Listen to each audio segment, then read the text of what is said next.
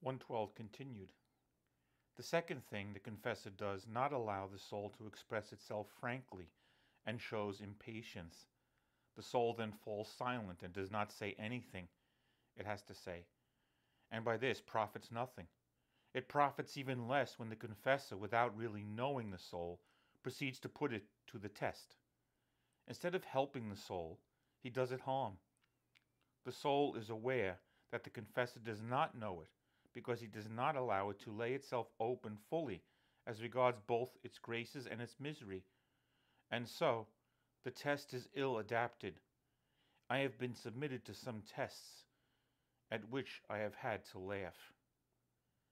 I will express this better thus. The confessor is the doctor of the soul, but how can a doctor prescribe a suitable remedy if he does not know the nature of the sickness? Never will he be able to do so, for either the remedy will not provide the desired effect, or else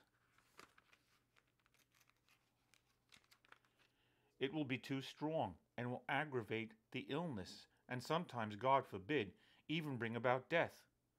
I am speaking from my own experience, because in certain instances it was the Lord himself who directly sustained me.